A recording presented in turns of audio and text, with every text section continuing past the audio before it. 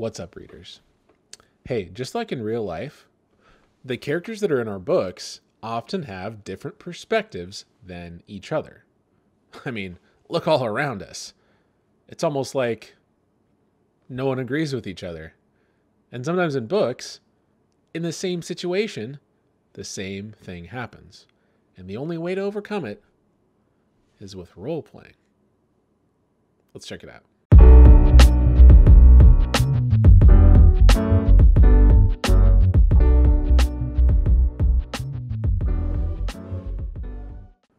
Okay, readers, I bet I kind of freaked you out just a little bit. Having to role play, act, pretend to be somebody else. I know. Don't worry though. You're going to be in your little breakout rooms and be safe and sound. The idea that we really need to understand is that it can be challenging to understand why someone has the perspective they do. And to help us understand, in this case, to help us understand where that character is coming from, we are going to try to have our partners decide who's going to be the boy in this story and who's going to be the old lady. Now, I'm going to pause the video once we start at a certain point. And at that point, then, you're going to break into role-playing. Okay, readers, hang tight. We're going to watch the video now, and when I pause it, be ready. You're going to break into your role-playing characters at that point. You don't need them decided for right now. For now, we're just going to watch the video.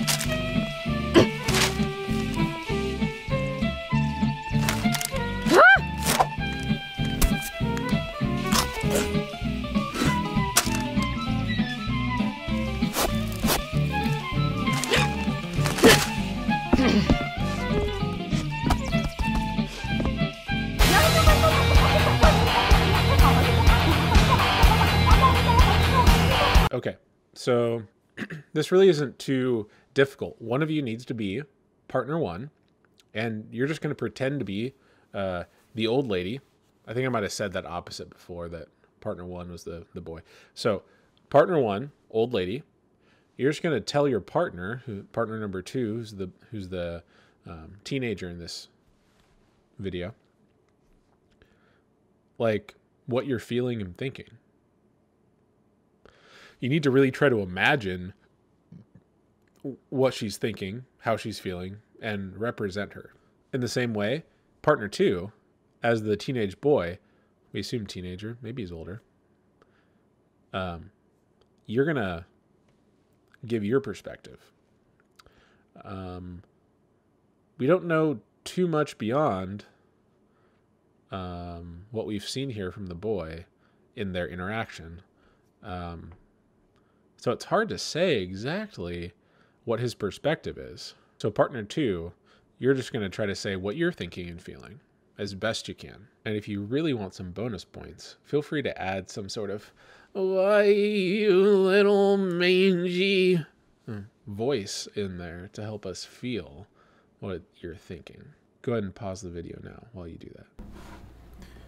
Give that video a pause and then play it again. I'm gonna give that video a pause and then play it again. I'm gonna give that video a pause and then you're gonna play it again. I'm gonna give that video a pause and then you're gonna play it again. All right, welcome back. Now, in our previous work, we have talked about how as we go in a story, we find out more details, and that can change what we think the character's perspective is.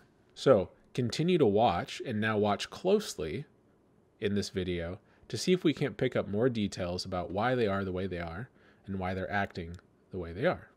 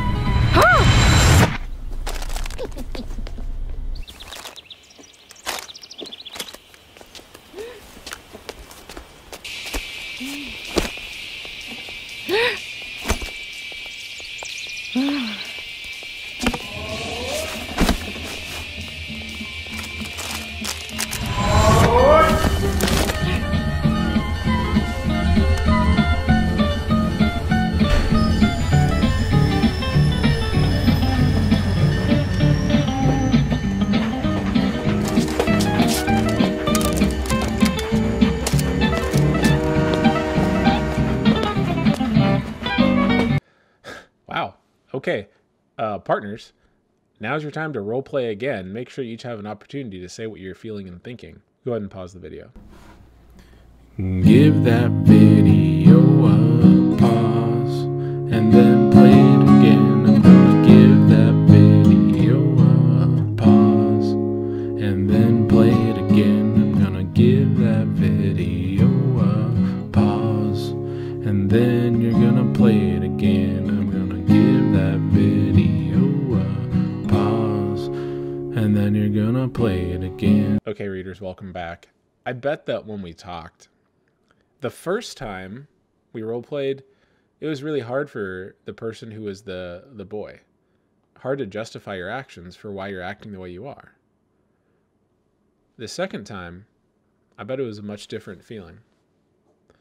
I bet that in your mind, you were very justified. There were obvious reasons that we saw for why now the boy was acting the way he was. In fact, like we've talked before, there was probably an epiphany moment for you as you watched this to where you finally understood where the boy was coming from. So because of this, now you were able to represent more fully your character's perspective. This scene that we saw here in this little video is something that happens in everyday life, and it absolutely happens in our stories. In order to become a more empathetic reader, to have empathy for your characters, it's important to pause and consider you're thinking about the characters and the events that happened, and see if you can't understand where the character is coming from.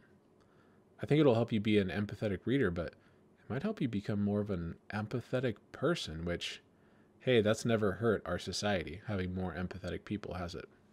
Okay, readers, so before I send you away to consider your work for today in reading your book, it's important that we highlight what it was we kind of discovered today. So up here on the screen, here's the big takeaway. These are moments when characters display vastly different perspectives on one event. So then, based upon that, and us maybe noticing that in a book, like, man, I could think of so many times in, yes, Harry Potter, where Hermione is freaking out about something that's going on, and Ron and Harry are just like, yo, chill. Like, they have different perspectives, and we need to understand where the characters are coming from. So therefore, the first question that's going to help us with that is, how can I imagine the mindset of these characters?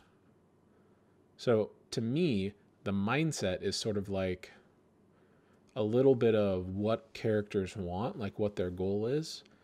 The other one, which I think can have even more power than the first one, but they do go together, is what is shaping this character's perspective. And when I hear what shapes someone's perspective, to me, that's all talking about their environment and their past experiences. So for Hermione, her parents are dentists and they're muggles.